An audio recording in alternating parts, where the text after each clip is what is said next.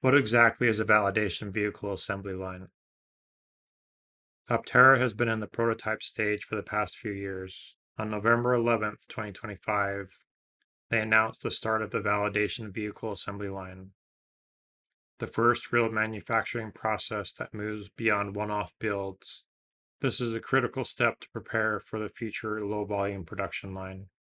Currently, employees from the CPC group is at Aptera HQ, helping them teach Aptera employees how to assemble and bond the BINC, the body in carbon, and the fiberglass body.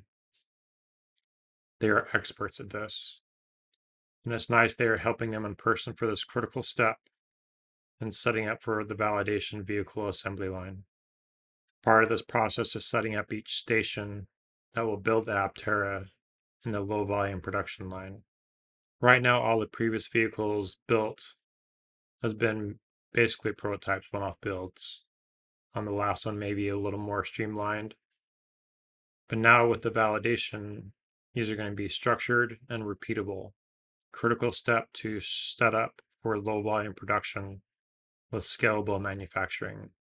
And after that, of course, is high volume production. Chris McCannon mentioned on Aptera Owner's channel Discord that those little robots from Aptera a few years ago will be used in the high volume production line. There's no real reason to use them for the low volume production line, but they're still going to be used for the high production line. And the BINC battery and solar assembly is all in Carlsbad right now. At the heart of this line sits a large-scale precision assembly fixture. This isn't just a workbench, it's a high-tech jig that lets Aptera build its body in carbon with a razor-sharp dimensional accuracy. The result? Faster throughput, tighter tolerances, and a solid technical baseline for future expansion. On November 7th, Aptera posted a short video showing the Aptera frames being built, and they are already on their way to headquarters for the next validation vehicles. I see at least 2 that CoStamp was working on for them. There possibly might be more.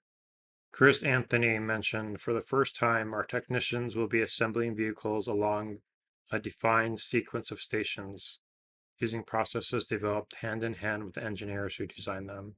The parts are rolling in. Look at all that. That's crates, BINC's parts, and chassis assemblies are already arriving at Aptera HQ. The team should be shortly assembling the validation vehicles using the repeatable process. Exactly the kind of data they need to iron out any kinks before low volume and full scale production. Growing the team. To pull this off, Aptera has expanded its operational crew, hiring more engineers and line technicians. The more hands on deck, the faster they can iterate and perfect the line.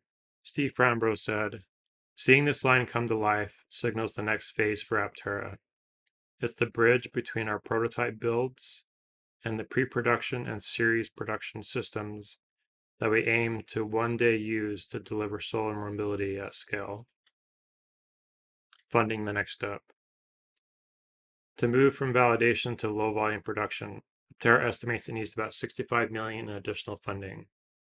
When they secure that capital, they have mentioned it's 9 to 12 months until first deliveries. Why this matters for investors and enthusiasts like us.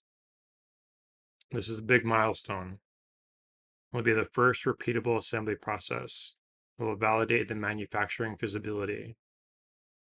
It will prove out their technical edge with precision carbon body fixture, higher quality, lower waste, and a lot fewer parts, as you know. Team growth, more engineers, faster problem solving. And as they've mentioned, the capital needed is $65 million to unlock low volume production.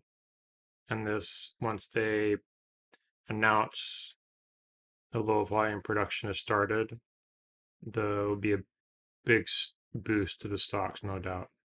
For investors, this is a concrete sign that Aptera is moving beyond prototype stage. For fans, it's the moment we finally see solar-powered cars being built the right way with a repeatable process with this validation line. Let me know your thoughts and comments, and I'll see you next time.